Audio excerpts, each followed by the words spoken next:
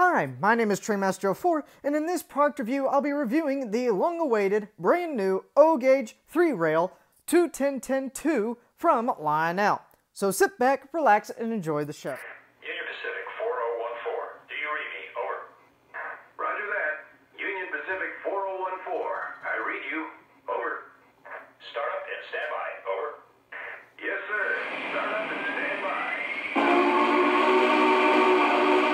To start this video off, let me give a brief history lesson over the real Santa Fe 3000 class that this model is based after. The Santa Fe 3000 class is considered a Mallet-type steam locomotive with a unique wheel arrangement of 2 pilot wheels up front, 2 sets of 10 driving wheels underneath the boiler, and then finally 2 trailing wheels underneath the cab. These locomotives were originally built as a joint effort between the Santa Fe and the Baldwin Locomotive Works in 1911, and both were able to produce 10 of these giant beasts, starting with number 3000 and ending with 3009. Now, the reason why this was a joint effort was because Santa Fe had the wild idea in 1910 to take pre-existing locomotives, in this case 210-2s, from the 900 and 1600 class and convert them into Mallet-designed locomotives. For example, they used the former 210-2s to produce the back half of the boiler, high-pressure set of cylinders, and Baldwin produced brand new front halves, as well as the famous turtleback tender in the rear. When the 3000 class was delivered to Santa Fe, they soon became the world's largest steam locomotives with an impressive length of 122 feet.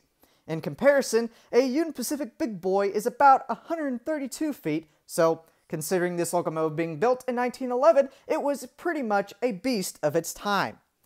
By design, the 3000s were meant to be used across Raton Pass by pulling heavy freight trains across the grade and also be used as helper engines on both passenger and freight trains through the same region.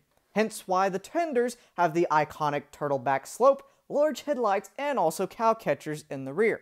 Unfortunately though, there is one design flaw that was not foreseen by Santa Fe, and it has to do with the boiler size. The boilers were deemed insufficient due to their size, as they were not able to keep up with the increasing demand of both sets of cylinders. As a result, Santa Fe deemed the whole class as a failure and started cutting them up into 2 separate types of locomotives to create the 3010 and 3020 class of 210-2 locomotives and produced 20 of them overall between 1915 and 1918. Though these locomotives had a bit of a second life that lasted up into the 1950s, the saga of the Mallet locomotives on Santa Fe was tarnished by the 3000s and eventually ended when dieselization came into effect. Fortunately though, we do have one surviving footage of an actual 3000 locomotive operating on the Santa Fe main line. Number 3001 was hired by a film company to produce an episode called Hazards of Helen and is currently preserved and you can view on YouTube at this moment. To make things even easier for you, I'll go and leave a link in the description down below for you to go and view this rare piece of footage. With the history lesson away, let me now go into the next segment of this video, and that is covering the stats and facts of the model that you see right in front of you.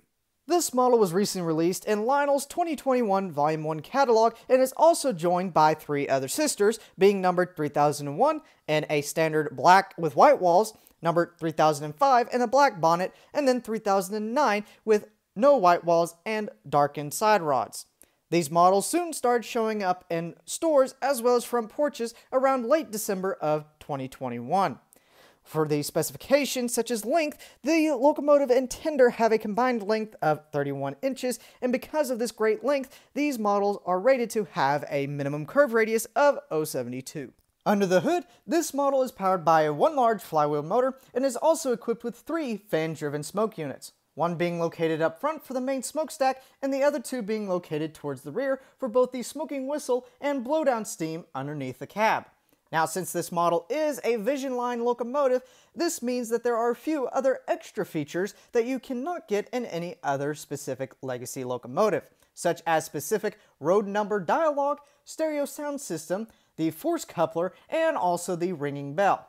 For other electronics, this model is equipped with Lionel's legacy rail sound system and is also equipped with Lionel's legacy command system, which means you can operate this locomotive by either using Lionel's legacy command system, which would access all the features that this model has to offer, or you can use Lionel's older TMCC command system, Lionel's Bluetooth command system, or even just running the locomotive conventionally with a transformer and some track. Now let me go and take a closer look at the engine and show you all of the wonderful separately applied and molded in detail that this model has to offer. Starting at the pilot, here you can see we have a nicely painted silver cowcatcher with 2 separately applied steps on either side of it, and also many other different details, such as 2 separately applied flagpoles, grab irons, a coupler cup bar, 2 separately applied brake hose detailing, and then right in the middle a scaled dummy coupler. Moving on up, here you can see we have a nicely detailed front deck with multiple steps leading up to the smoke box front, 2 separately applied exhaust piping underneath the smoke box, 2 separately applied grab irons, the beginning of 2 handrails that go along the length of the boiler, 2 separately applied marker lights which do come on when the locomotive is in operation and can be changed from either the color green, white, or just simply have them off. Above the smoke box door, here you can see we have a nice looking headlight with 2 number boards on either side. And then finally, right in the center, here you can see we have a nicely detailed smoke box door with the number 3008 in the front. Moving over to the engineer side of the locomotive, starting at the top, here you can see on the boiler it is nicely painted in a black, red, and silver paint scheme to reminisce the Valley Flower paint scheme, and is also covered with a few bits of detail, such as a molded in step, rivet detailing, separately applied pipework, handrail, marker light, and also, finally, a legible builder's plate right in the middle. Looking down below, you can see we have the beginning of the running board, which has safety tread on top and is also nicely painted with a yellow stripe. And then finally, looking down below, here you can see we have the beginning of the side rods for the first set of drivers, valve gear, and also the low pressure set of cylinders with polished cylinder heads and also a molded in cylinder cocks underneath it. Continuing on down the side of the locomotive, here you can see down below we have the first set of 10 driving wheels, as well as a iconic rod that connects to the valve gear towards the front and is also connected to a interesting separately applied valve gear assembly coming through the running board. Now, speaking of the running board, here you can also see we have some more detail underneath it, such as separately applied pipework and also a separately applied air compressor tank. Above that, here you can see we also have some more separately applied pipework coming off and around the side of the boiler, the continuation of the handrail, and also a separately applied number board on top of the boiler, which does come on when the locomotive is in operation. And then finally, looking into the middle, here you can see we have this large boiler band with molded in rivet detailing, and in this case, this is the joining band between the old 210-2 class of locomotives and the new boiler supplied by Baldwin. Coming towards the end of the locomotive, here again down below, you can see we have the second set of cylinders with similar polished cylinder heads, and in this case, this is the high pressure cylinders that came off the original 210-2 class of locomotives that Santa Fe supplied, as well as the second set of 10 driving wheels with similar looking polished side rods and valve gear. Moving on up, here you can see we have yet even more detail that is kind of hidden to the continuation of the running board, and in this case here you can see we have the automatic reverser with a nice looking rod that goes along underneath, and then on the boiler itself you can see we have yet even more molded in and separately applied pipework and also the continuation of the handrail. Looking at the cab and firebox area, starting at the bottom, here you can see we have the trailing truck for this model, as well as some separately applied pipework, water injector, and also a molded in blowdown valve underneath the firebox. Now, as stated earlier, this model is equipped with Lionel's blowdown smoke effect, which when activated, you'll see a jettison of steam or smoke come out of this hole, as well as an identical one in the same spot on the fireman's side to give the effect that steam is being released from the boiler. Looking on top, here you can see we have the running board which comes down and then terminates in front of the cab with still that safety tread on top and yellow stripe on the side. Looking on the boiler itself, or in this case firebox, here you can see we also have the termination of the handrail, various molded in boiler bands and washout plugs, more separately applied pipework coming down and on the side of the boiler, and then finally we come towards the cab itself, which is also nicely detailed with the perimeter surrounded with rivets, the number 3008 in the middle, the continuation of that silver and red stripe, and then right in the center, here you can see we have two windows with clear plastic inserts, and the one towards the back of the cab opens and closes like so.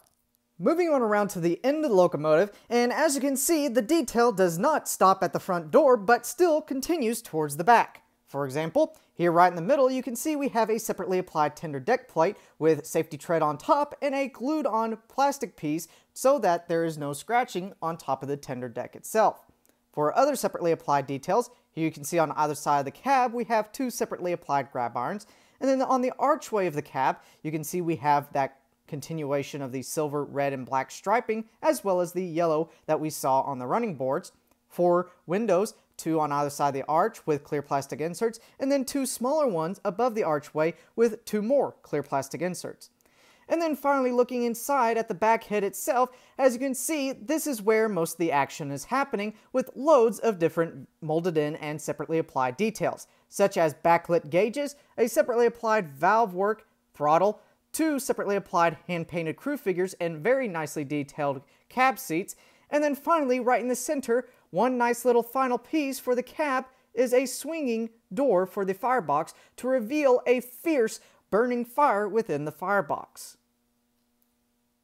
Looking on top of the boiler, starting over here at the right-hand side, here you can see we have the main smokestack, which is nicely painted in silver to give it a bit of a contrast compared to the black boiler. Now, as stated earlier, this main smokestack is also equipped with a fan-driven smoke unit, and in order to fill it with smoke fluid, you just take your smoke fluid and pour it directly down the stack. Right next to it, here you can see we have the first of two sand domes on this model, and if I take the cover off, here you can see it reveals three switches to operate this locomotive. The first one being the run program switch, the middle one being the on and off switch for Bluetooth control, and the third one being the on and off switch for the main smokestack. Continuing on down, you can see we have some more separately applied pipework that we saw earlier, one of two number boards, and then these two humongous separately applied piping that come out of the boiler and then enter right back in. Continuing past the external piping, here you can see on the right hand side we have the second sand dome, and similar to the first one, it too reveals a few hidden secrets. As you can see, it reveals two on and off switches, as well as a fill hole for both the smoking whistle on top of the boiler and also the blowdown steam located underneath the cab. Now, in order to replace the top of the dome, you simply have to line up this brass fitting with the fill hole, and once it does, it is held by magnets. Continuing on down, here you can see we have the separately applied brass bell, and this locomotive is equipped with Lionel's swinging bell feature, so when the bell sounds are activated, the bell will simultaneously swing back and forth. Right next to it, here you can see we have the steam dome, and similar to both the sand domes, it too comes off, but when it does, it reveals an empty space. So, by any chance you have something small like little flags to put up on front of the locomotive, you can easily store them in this little cavity. And then finally coming towards the end of the locomotive, here you can see we have yet again that smoking whistle with a separately applied whistle piece, separately applied pop-off valves, a separately applied dynamo, and then we come towards the end of the locomotive itself to the top of the cab. Here in this case, you can see we have some minimal detailing in the form of molded in rivets, and then right in the middle, a central vent, which, if I demonstrate, does lift up towards the rear and looks very nice. Taking a quick look at the fireman's side of the locomotive, and as you can see, it is primarily the same as compared to the engineer's side, but there are a few extra details, such as an extra builder's plate, pipe work, and also two separately applied air compressors near the firebox. With the locomotive now shown, let me now go ahead and direct our attention towards the tender. Looking at the front of the tender, starting at the bottom, here you can see we have two molded in steps, two separately applied piping, and then also right in the middle, the tender end of the wireless drawbar with also an infrared sensor above it. Looking on the deck itself, here you can see we also have yet even more detail, such as two separately applied grab irons, various molded in details such as a sandbox in the middle, and then also separately applied steps going up to the top deck. Moving over to the engineer side of the tender, starting at the top, here you can see on the side paneling of the tender itself, it has a nice curve tapering down towards the side of it, which gives it a really nice Art Deco feel, even though this tender was actually made in the 1911s. For detail itself, here you can see it is also riveted with molded in rivets, and also is painted in the beautiful Valley Flower paint scheme with red, silver, and yellow striping, and to top it off, right in the middle with a Santa Fe herald and striping going along towards the back. Underneath, here you can see we have two sets of 6-wheeled set trucks, and then right in the middle a separately applied toolbox. Looking at the back of the tender, here down below you can see we have the second pilot or cowcatcher, as well as the electrocoupler, which can be thrown by either using Lionel's Legacy, TeamCC, or Bluetooth command app. Looking on up, here you can see we have a separately applied coupler cup bar, two molded in steps leading up to the top deck, and also a separately applied brake wheel. For the back panel of the tender, this being a turtleback design, is instead of being a flat vertical wall, is instead a curved design. But that does not mean there is not any detail. For example, here we have a separately applied grab iron, steps, headlamp, and also some capacity figures, as well as the number 3008. Finally, looking on top of the tender, here you can see the tender itself is actually divided up into two parts. The first one being the oil reservoir, and the second part being the water tank. Starting with the oil reservoir, here you can see on top of it we have two molded in toolboxes, two separately applied marker lights, separately applied grab irons on either edge of the tank itself, and then right in the middle, two separately applied oil hatches. And then finally, looking at the water tank side, here you can see right here we have two water hatches which do open and close simultaneously like so.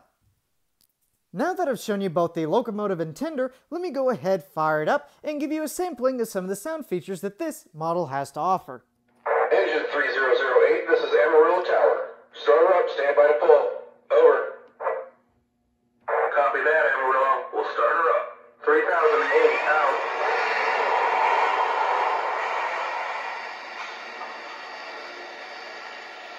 First up, here are the 5 different quillable whistles.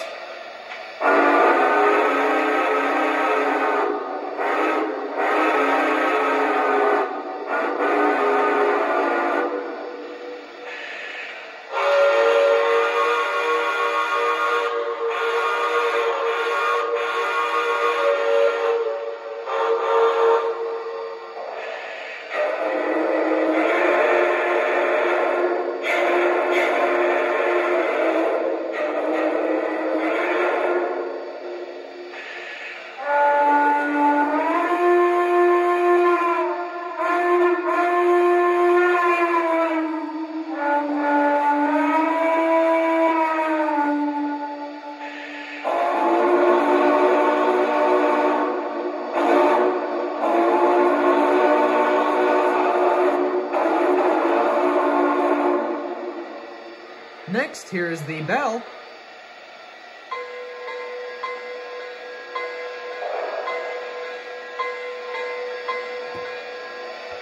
Here is the steam blowdown sound.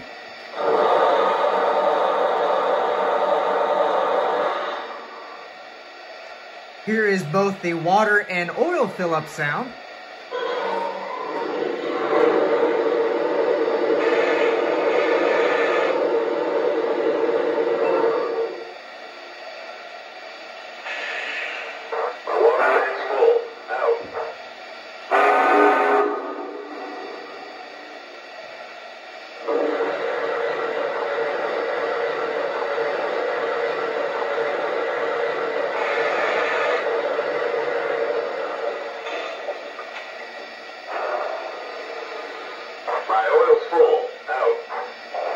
And finally, here is a sampling of both the crew and tower comm sounds. It's going to be running on the wall if we don't move on soon. 3008, ready to make our pull. We get permission to occupy the main. Over. Please load at your location. Out. My oil's full. Out. Make a note for the house. The water injector needs dedication. Switchfoot says we've got 1 off and 3 on at the head end. 3008, at Amarillo. Ready to make our pull. Can we get permission to occupy the main? Over. You are cleared outbound. Out. Alrighty, I got a long freight train hooked up behind the tender. We've been given the green signal, so let's go ahead and move this humongous beast around the layout.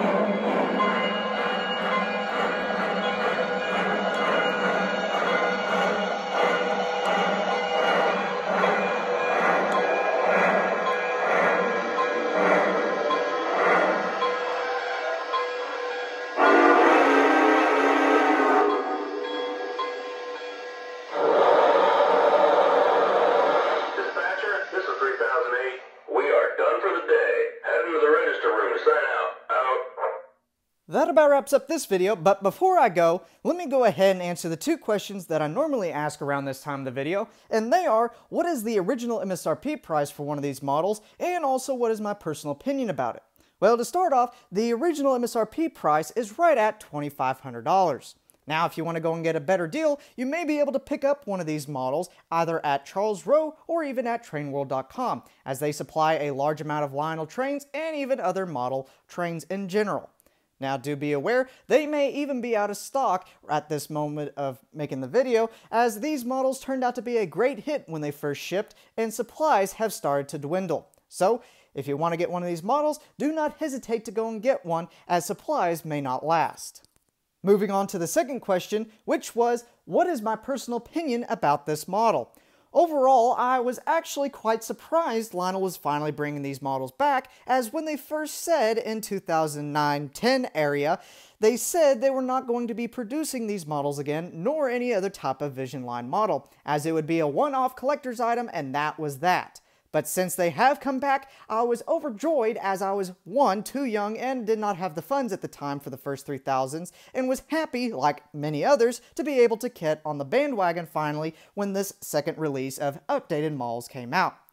For the model itself, I was actually quite stunned at the accuracy of detail, the smoke units, sound system, and also the beautiful paint scheme, especially that Santa Fe crest on the tender, and overall its performance. Now, do be aware, these models have popped up to become a bit of a tedious model with a few teething problems, either boards blowing up, smoke units burning out, or even the side rods falling apart as the bolts connecting them to the drivers have been coming unscrewed. But these models, most of them, have been actually quite good.